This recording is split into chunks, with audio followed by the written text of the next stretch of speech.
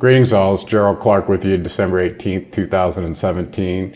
Today's presentation I'm going to give to you is on the Russian Jews, the Khazarian Mafia, and their possible connections with this New World Order business happening right before. So the reason I'm focused on this is because a lot of people don't really know that much about Russia, and also given the fact it's been in the headlines for as the colluding agent that promoted President Trump to his position right now, as a witch hunt's been going on in the courts and such for, geez, the whole last year. So I thought it was time to take a look, and it just so happened to coincide with some family lineage research that I was doing. I have a genealogy table that was given to me by the family, and I was looking into it.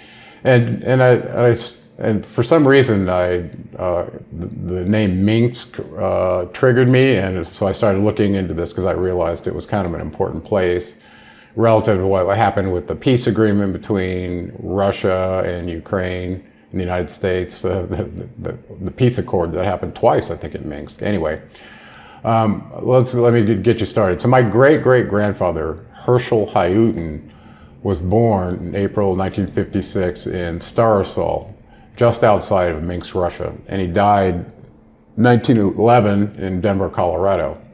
So in 1891, this Hayutin clan, I guess that's just one in there, shouldn't have two, migrated from Russia for the United States via Ellis Island, New York. And the immigration was somewhat forced out of a fear of reprisal from the Russian government, which was conducting what was called pogroms, it sounds like programs, in response to the Jewish occupants, and there was a lot of turmoil. We'll go over that in a second. My mother was told stories that during the departure via ship, the Hayutin family was split into two groups to help ensure the survival in the event one of the ships sank. She reported the women hiding their valuables sewn into their dresses so as to have something to start over with in the new land. Today, Minsk is the capital of Belarus.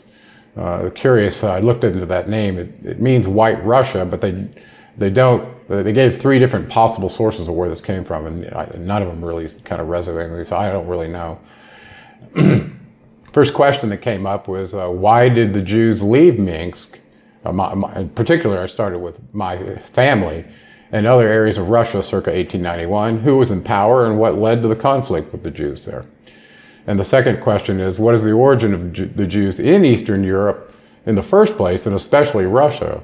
Is there a Khazarian connection? And the reason I bring this up is on The Secret History of the Khazarian Mafia, written by veteran today, Gordon Duff. I thought it was a great article, and it had some claims in there that I really wanted to look into because it crossed over with this research.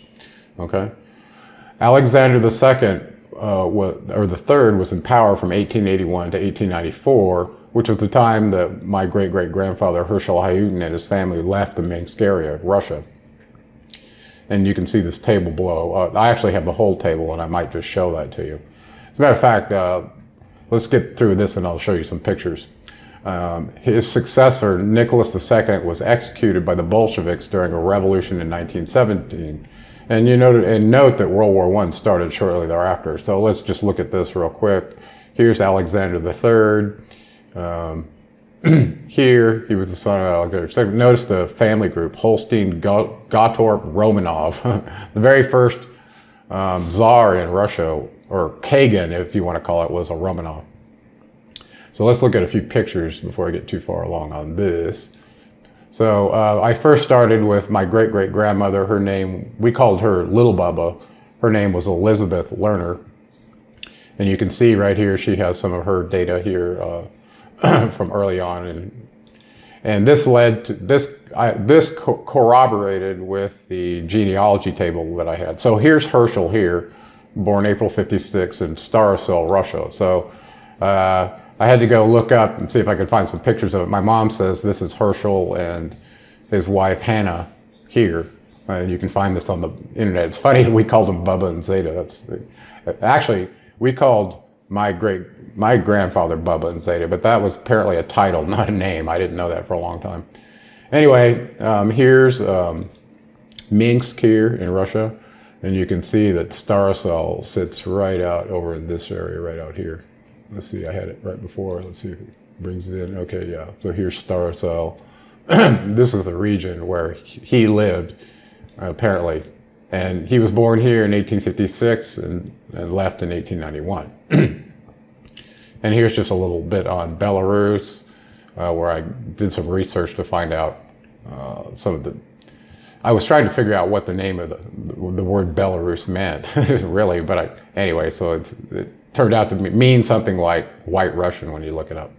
Okay, I mentioned Gordon Duff's article, and I want to kind of go back to that a little bit and focus on this area that he was talking about between the Black Sea and the Caspian Sea. Here's Russia up here. And this picture he had on his post was the Khazarian, the Caucasus, where there was a mass conversion to Judaism in the 8th century. That's true, I looked that up.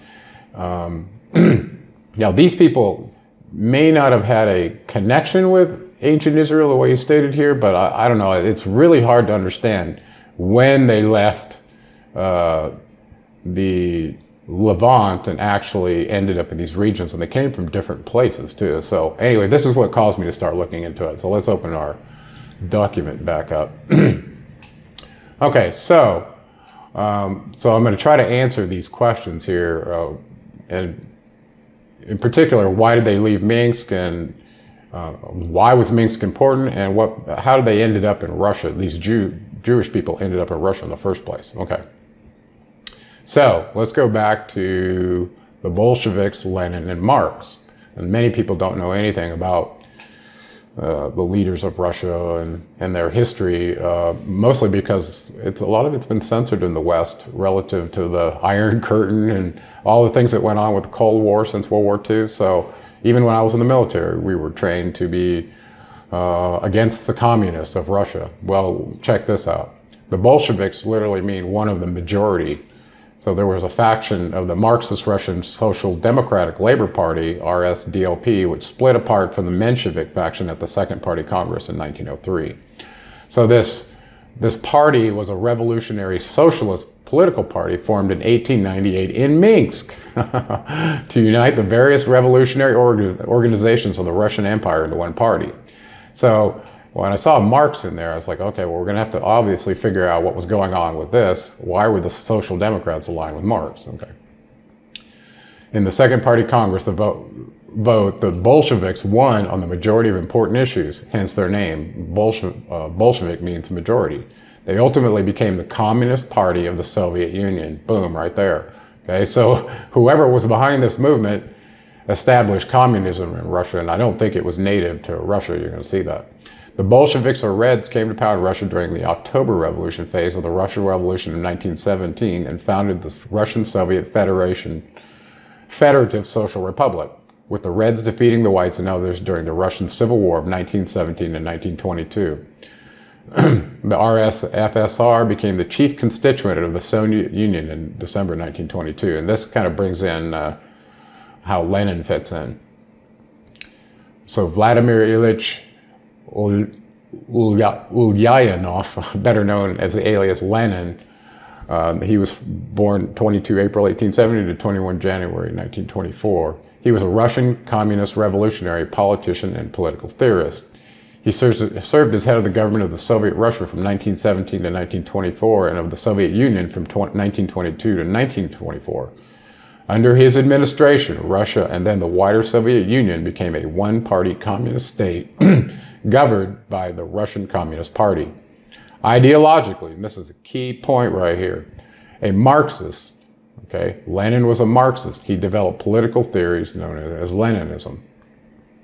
He was born to a wealthy middle-class family in Simbirsk. Lenin embraced revolutionary socialist politics during following his brother's 1887 execution. He was expelled, check this out, from Kazan Imperial University, and I looked this up, this is one of the oldest universities in Russia, for participating in protests against the Russian Empire's Tsarist government. And he devoted the following years to a law degree. So remember, we're talking about Khazarian, Kazan, so this is quite interesting. But also the early rulers of Russia were considered Kagan, K-H-A-G-A-N, or Kazan. So Genghis Khan came from this name, the Kagan, or Kazan, okay? Or they derived it from him. Anyway, Lenin moved to St. Petersburg in 1893 and became a senior Marxist activist, okay? In 1897, he was arrested for sedition and exiled to Shushinoshka for 3 years, where he married this woman. Okay. I only had 2 cups of coffee. I don't think I have enough for a third pronunciation. After his exile, he moved to Western Europe, where he became a prominent theorist in the Marxist Russian Social Democratic Labor Party. Okay, you're probably wondering why how does this fit to Khazarian and blah, blah, blah. You'll see in a minute. He took a key role in the RD-SLP ideological split, leading the Bolshevik faction against Julius Martov's Mensheviks. He encouraged insurrections during Russia's failed revolution in 1905. He later campaigned for the First World War to be transformed into a Europe-wide proletarian revolution, which, as a Marxist, he believed would cause the overthrow of capitalism and its replacement with socialism. So it's pretty important to understand this, this part of the history. After the 1917 February Revolution ousted the Tsar and established a provisional government, Lenin returned to Russia to play a leading role in the October Revolution, in which the Bolsheviks overthrew the new regime. Okay. So they were a major organization, the Bolsheviks, consisting primarily of workers under a democratic internal hierarchy governed by the principles of democratic centralism, who considered themselves the leaders of the revolutionary working class of Russia.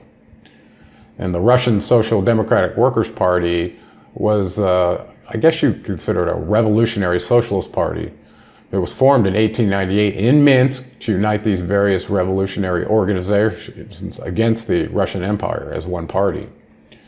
Okay, let's see. Let's go into Karl Marx here. This is where, so Lenin was an astute follower of Karl Marx, so we have to understand what is it he believed that led to communism, okay? So Karl Marx's childhood and early education. He was born 1818, died 1836. Born May 5th, 1818 to Heinrich Marx, 1777 to 1838, and Henrietta Pressburg, 1788 to 1863. He was born at Bruckengasse 664 in Trier, a town then part of the Kingdom of Prussia's province of the Lower Rhine.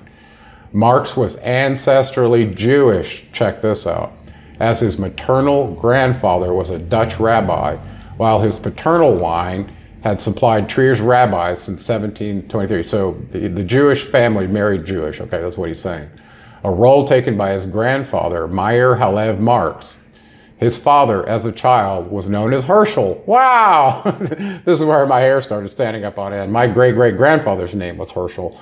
And according to what I understand, I have to look into this still, is he was a rabbi, so he was a priest, just like Marx's father or grandfather was. So does that mean they were the Levitical line? This is the part I haven't really pinned down yet, even though I thought I had that correct. Maybe somebody who was raised Jewish could tell me, because I don't know.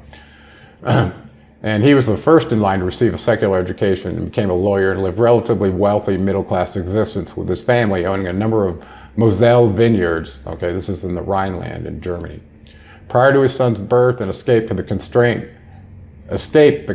of anti-Semitic legislation in Germany, Herschel converted from Judaism to Lutheranism, the main Protestant denomination in Germany and Prussia at the time, taking on the German forename of Heinrich over the Yiddish name Herschel.